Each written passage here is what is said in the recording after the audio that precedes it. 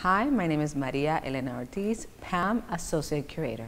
Cumanana, Southern Alchemy, Nicomedes, Santa Cruz, y Damian Thurston AKA MC Madness. It's a sculpture that is part of the current exhibition by artist Cordova. Now is the time, Narratives of Southern Alchemy.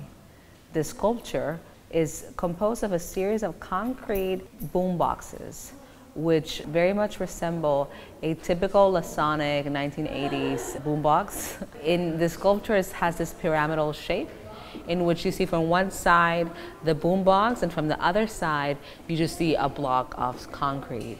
Cordova is very interested in kind of alluding to ideas of hip-hop, culture, urban culture here in Miami, but also very much thinking about minimalist sculpture by leaving the other side of the sculpture completely without form and just focusing on the geometric, rectangular forms that form the piece. In the galleries, you're going to see a lot of works that allude to vinyl records, music, boom boxes, speakers, and very much all of them together along with the sculpture create this beautiful thread about the power of music as a vehicle for cultural transformation that very much is something that inspires his works.